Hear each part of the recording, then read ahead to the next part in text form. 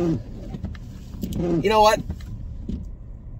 Kind of a weird day. Here's going on in Ontario right now. We're in a traffic jam and start of what is being called a blizzard tonight. Weird weather coming up. It is going to snow pretty hard all night and then switch to rain at 12:30, 1 o'clock in the morning. And it's supposed to rain until 6:30 or 7. I have no idea how Joe Stutzman is going to have the track good tomorrow. He's been very good at it all year. Tomorrow, that would be impressive. If we get to the farm tomorrow and we're able to train the 2-year-olds and 3-year-olds, I will be impressed. And now he has impressed me a couple of times this year already, but we'll see. That will be impressive. So Ollie and I are on our way up. Now Oliver must get it from his mom. I don't know, but Oliver was chosen to speak on behalf of his class in front of the whole school about, what's your topic? The Concorde. The Concorde.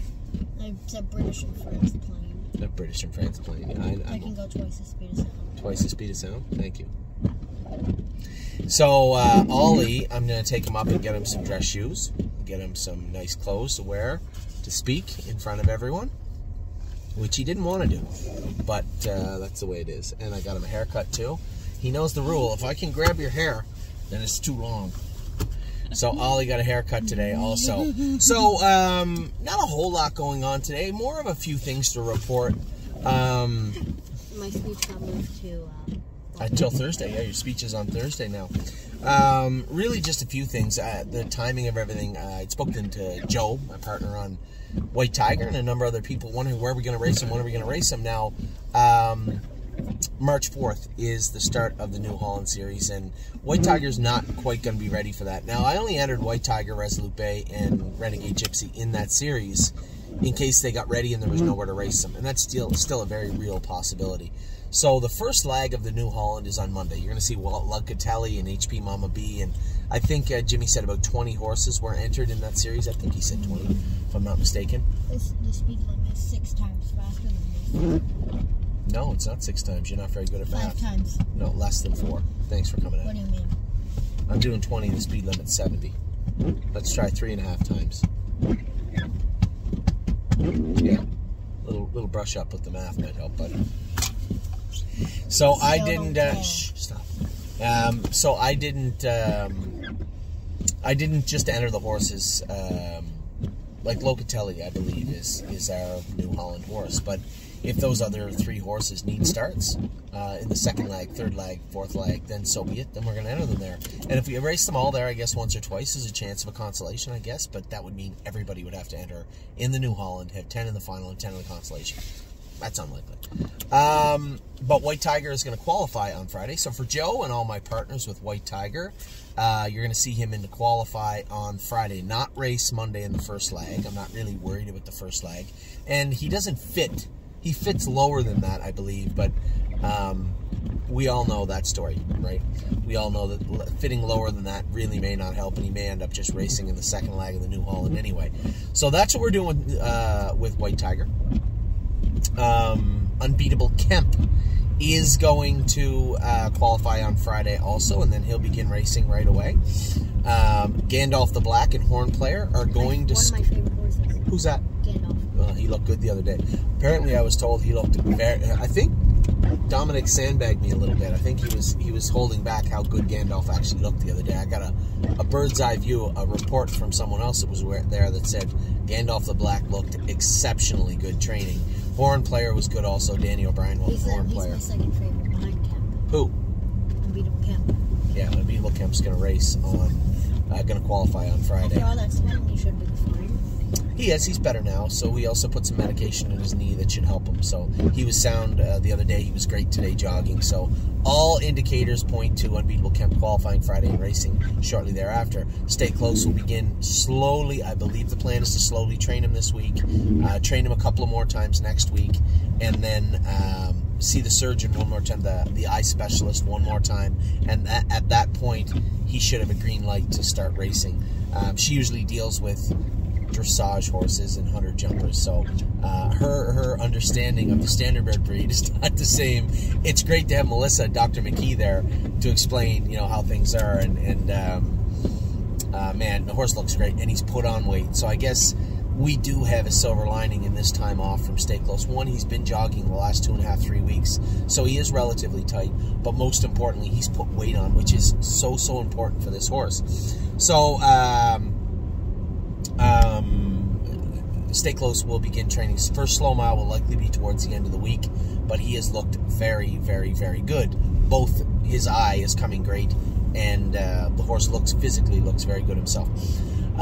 White Tiger and Unbeatable Kemp qualified Friday. Schooling Friday will be Hornplayer and Gandalf the Black. As I said, Locatelli will race next Monday. This may be the last start for a little while for Looks Like Money. I can only imagine if he wins tonight. And even though with that series filling next week, it's going to be hard to fill a class for Looks Like Money. Now, I know that Oni Hall has too much money made to fit in the New Holland series. So does Pikachu Hanover. So those horses, We own Pikachu now? no, those horses may need starts also, but I'm not really that interested in continuing to race Looks Like Money much further. I think if we rest him through March, train him back April, first part of May, we'll get to have 2 starts into him probably before the Graduate comes to Ontario, which first start is in Ontario, the next 2, and the final, I believe, are at the Meadowlands. So, Looks Like Money, it's almost about that time where we're going to turn him out. We'll see how it plays out tonight, and again, next week. If he hadn't been in tonight, he would have been out in the field Thursday morning.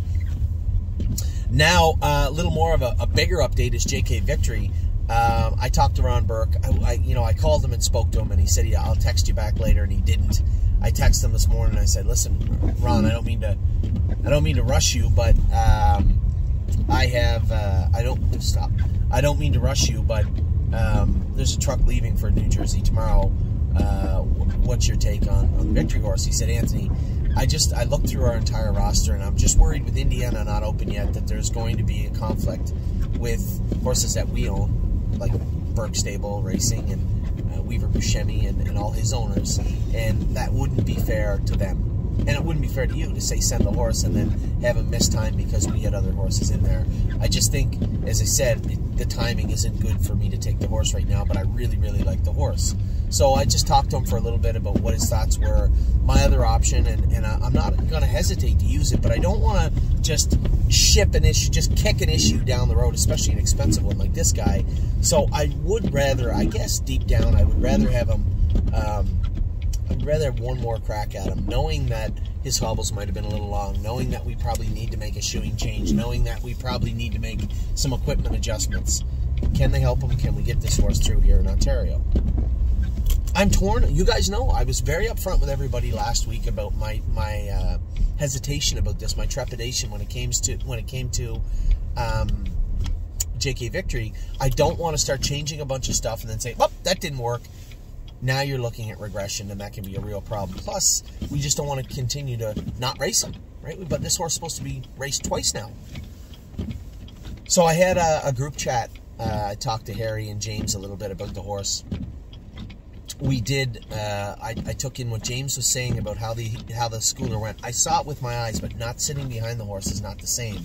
So, from what Harry said, he burnt behind in the hobbles, which means the hobbles are probably a little bit long. A lot of horses will burn a little bit here and there. It's not a big deal.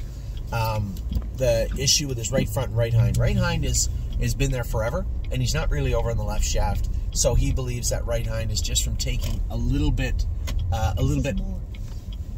extra weight.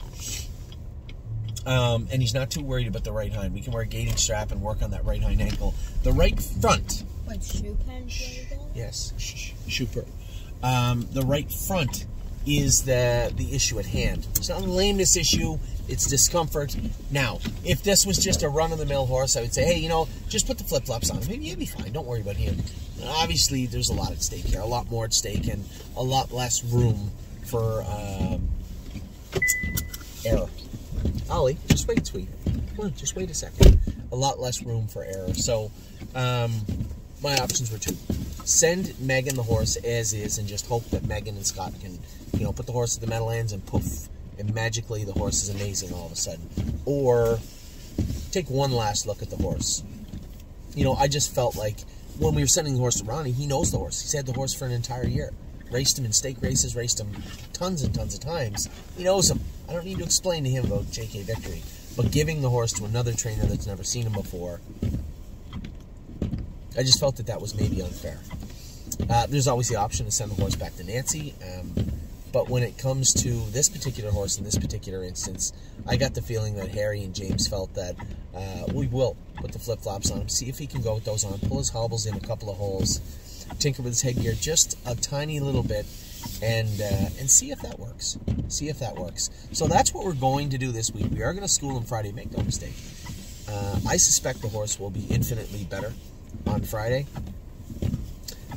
If he is better to the point where he schools in 52 or 53, then I think we can collectively, all of us, James, Harry, myself, and everybody watching this video, make the decision that, yes, he'll be entered in to go immediately at Mohawk. If he's not at that point, we're like, all right, he's just not quite comfortable in that last turn at Mohawk, fine. At that point, we can send the horse to Megan in New Jersey. So that's the plan. I know it's certainly not perfect, but nothing in this industry is. But it is worth getting right. And I want to make sure we get this right with this horse. So never without a little bit of controversy, but not the end of the world. The horse jogged great. He was sound as a dollar today. Stop. The horse jogged great. He was awesome today. Just want to get him, as we start to get all our sophomores qualifying and going and ready to go, I just want to make sure that we have JK Victory proper and square. So that's the plan for everybody. Him, Locatelli, White Tiger, Unbeatable Kemp, Gandalf the Black, Horn Player, all those horses are going to be on the move this Friday. Either officially or unofficially, in one capacity or the other, they will be. So a big update coming this Friday from me. So for today, we got Looks Like Money tonight. It is a blizzard, but we do have Looks Like Money racing tonight. Good luck to everybody with the Looks Like Money group. I'm going to be heading over to Northfield again tomorrow. Hopefully we can get that training set in tomorrow. That, as I said, nothing short of a miracle for tomorrow to be training ready, the track. But Joe Stutzman seems to have a real good handle on his track. So we'll see if we can get all the trainers done tomorrow. I'm going to be finishing off the sets and getting the training sets done for Ohio on Wednesday. And if the weather looks good, we might even bring you a video from Ohio Wednesday.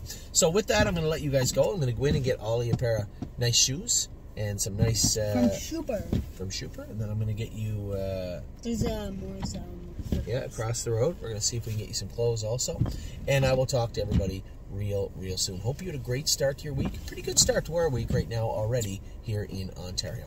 Take care.